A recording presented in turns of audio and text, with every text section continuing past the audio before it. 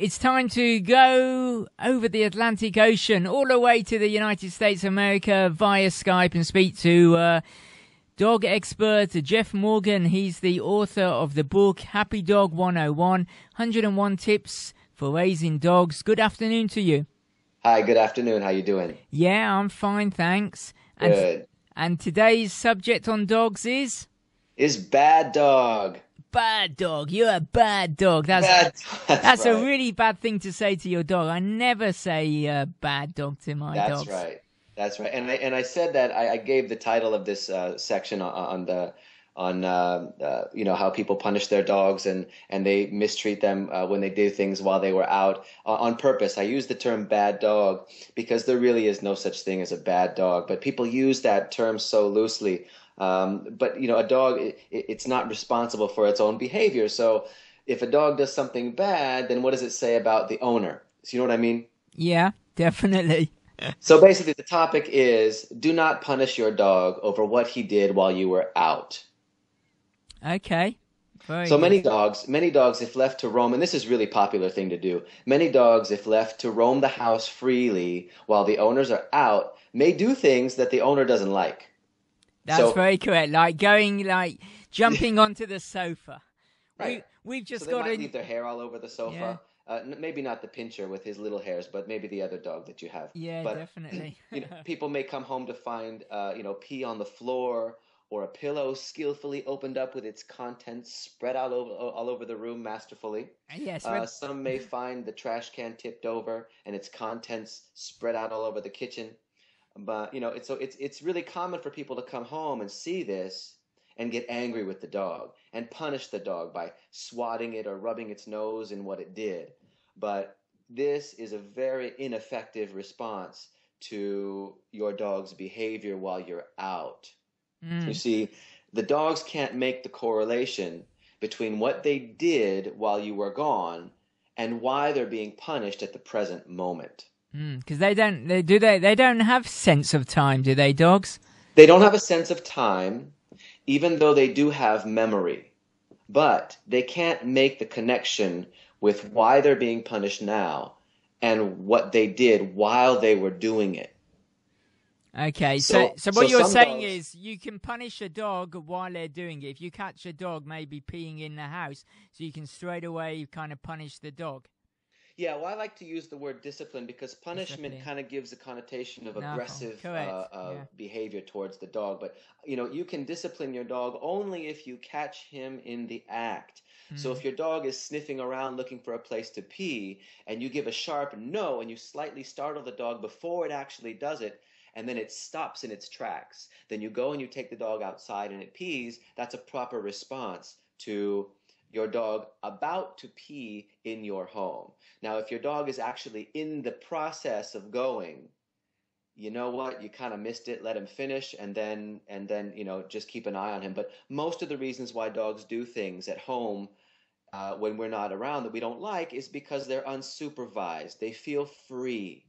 And a free roaming dog starts to exhibit more natural behaviors that it would exhibit in the wild. Hunting, searching, seeking, relieving itself away from the bed that it sleeps in, not necessarily outside, but away from. So the dog that feels free roaming will usually exhibit behaviors that seem more primal, more natural to a dog that would be living, say, with other dogs outside.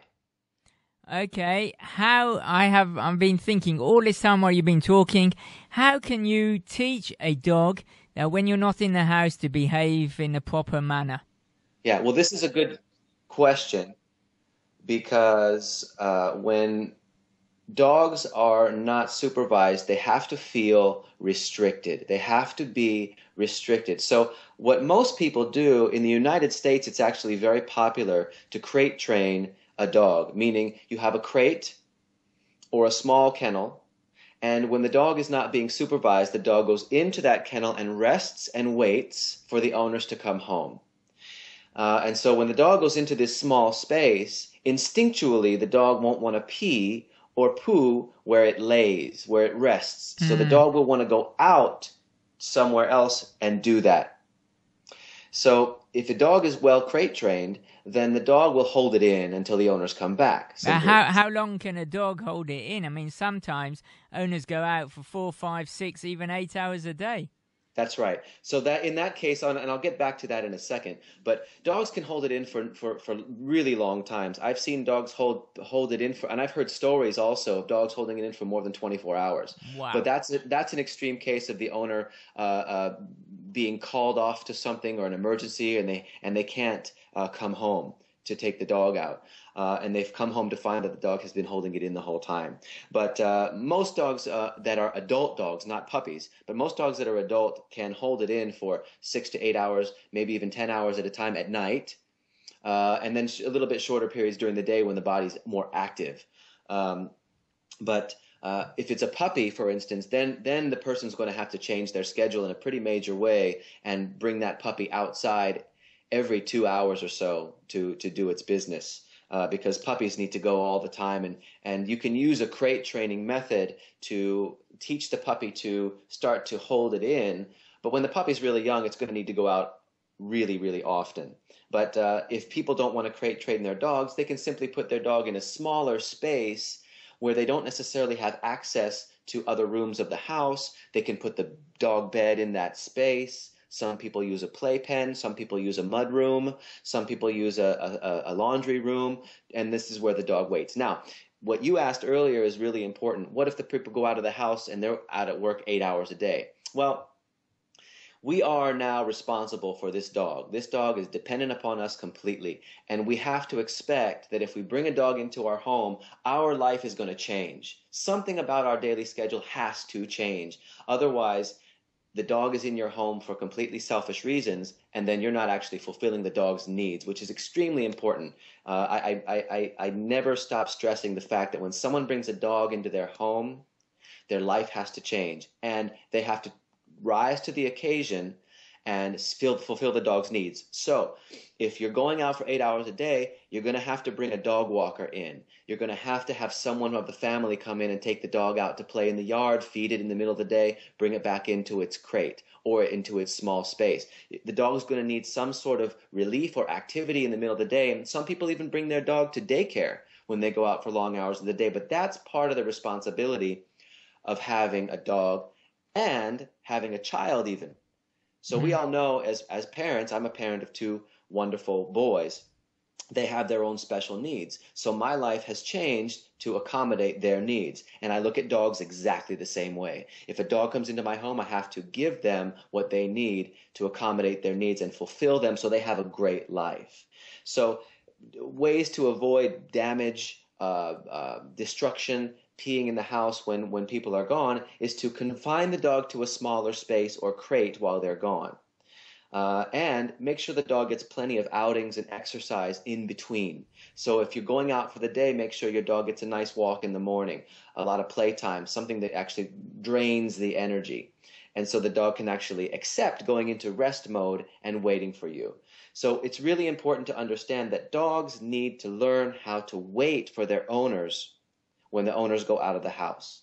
No roaming the house, no freedom. They have to learn to wait. And one of the best ways to teach a dog to wait is by getting it used to that small space that it waits in for your return while you're at home. So while you're at home, train the dog to be in that space while you're roaming the house. So the dog knows that it kind of just goes in and out throughout the day into this space. And I'm not talking for hours. I might be talking about 20 minutes, 30 minutes, an hour when you're upstairs showering and can't supervise the dog. But it does no good to punish the dog over what he did while you were out. They can't make the correlation.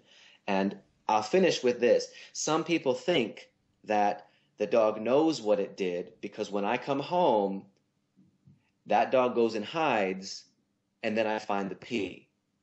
And that it's a common thing to assume that the dog makes the correlation between what it did while you were gone and why it's being punished. But it doesn't. What you've done is you've conditioned the dog that when you come home and start looking for something, or you come home and you're not happy, or you come home and you assume that the dog did something, the dog senses your mood and remembers the time that you punished it under that same circumstance. So it has nothing to do with what the dog did when it was peeing. It has everything to do with how it feels when you come home and you start looking for something. Very, very interesting. Yep. Just give you a website. Great. www.jeffmorgannow.com. Thanks a lot, Jeff. Speak to you soon. All right, Richard.